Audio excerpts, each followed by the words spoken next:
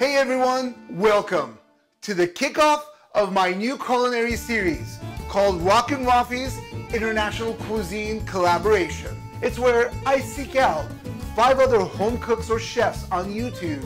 If they accept this collaboration, then I will pick a country and we will make well-known dishes that both you and I will love. Today's theme that I've chosen for this international cuisine collaboration, we're headed on over to Italy. Before we begin showing you how to make this amazing Vanilla Bean Panna Cotta, served up with a Limoncello Berry Compote, let me introduce you guys to my other colleagues for this collaboration. To start things right, let's head on over to Cooking with James, making us a Zuppa Toscana. Check it out. And leading us into the second course is the salad made by Chris over at Bottlecap Barbecue. Chris is making an amazing green bean and blood orange salad. And if you thought that was it, wait till you feast on this next dish. Head on over to Mike's Culinary Cookhouse where Mike made some awesome Bruschetta. For the main course, head on over to Cooking with CJ, making a meat lasagna. I can stop here because lasagna happens to be my all-time favorite pasta dish. But wait, there's more. We gotta accompany this with contorno, a side dish. Made by Melissa over at Mel's Simple Meals, making Brussels sprouts, pancetta, and Parmesan cheese. Congratulations, you made it this far to the 6th course of this meal, which is dessert. So what does panna cotta mean? Well, panna cotta translated in English means cooked cream. This recipe is low in sugar, and for you gluten-free fans, well guess what? This recipe is gluten-free. What a way to end this international Italian cuisine. Can't wait to start this up. So, what are we waiting for? Let's make some panna cotta. Okay, let's start off with 2 tablespoons of cold water and 1 package of gelatin sprinkled on top. Let it sit for about 3 minutes and then over low heat, go ahead and stir the 2 together until it is completely dissolved. And remove from heat and let it sit. Now the vanilla bean.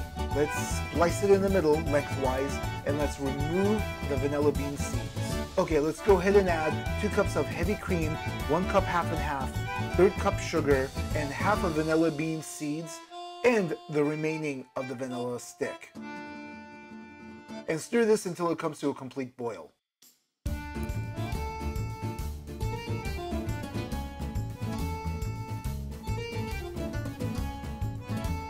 And remove from heat, adding your gelatin that we just put off to the side, and keep stirring until the gelatin has completely dissolved.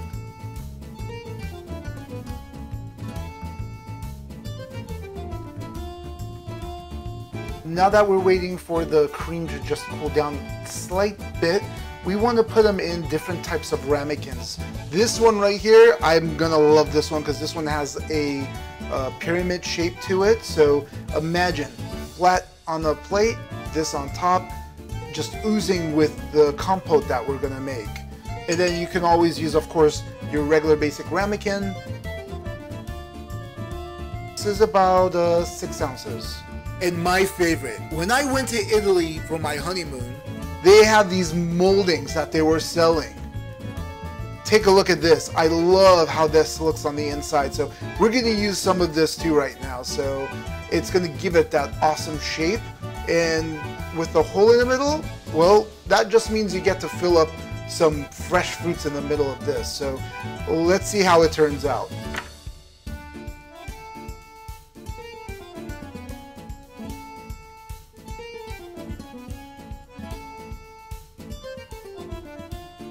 Let's throw this in the refrigerator for at least 6 hours.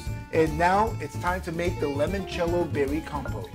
Let's go ahead and add half a cup of limoncello, half a cup of water, half a cup of sugar, 1 teaspoon of vanilla extract, and let it boil. once it comes to a complete boil, go ahead and add 2 cups of your favorite frozen berries.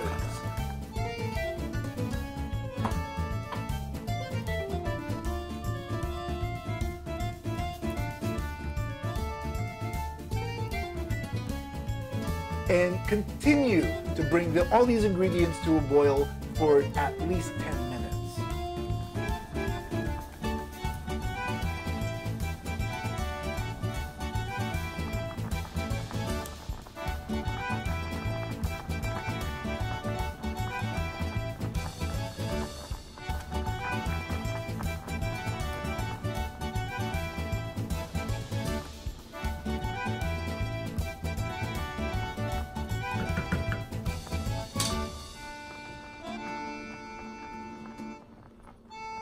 And if you're looking for a thicker consistency, then go ahead and add 2 tablespoons of cornstarch. Mix it well, and then bring it to a boil one more time, and then remove from the heat.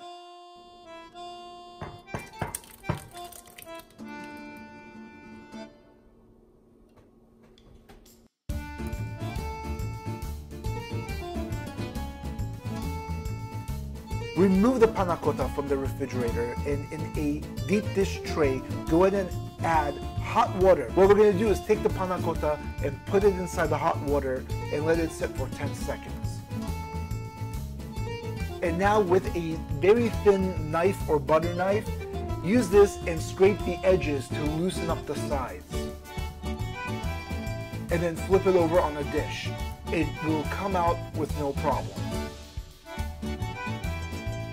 And now the fun part. Design this, create this any way you want.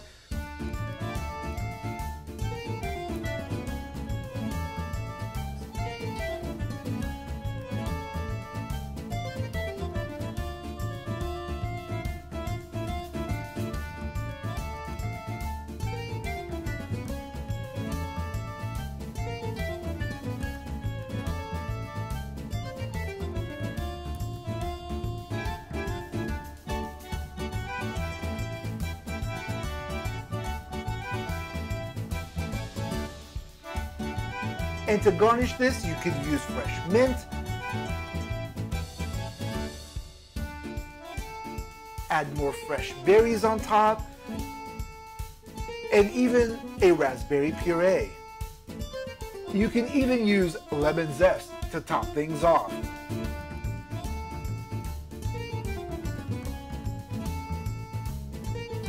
Looks amazing, right?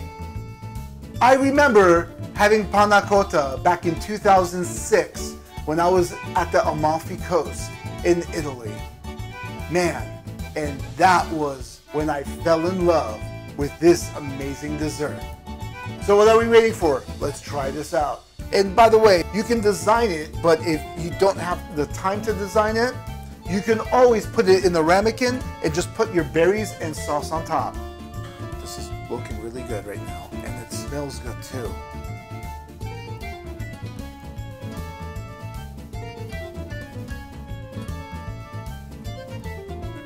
I can't believe how creamy, silky, pudding-like this is.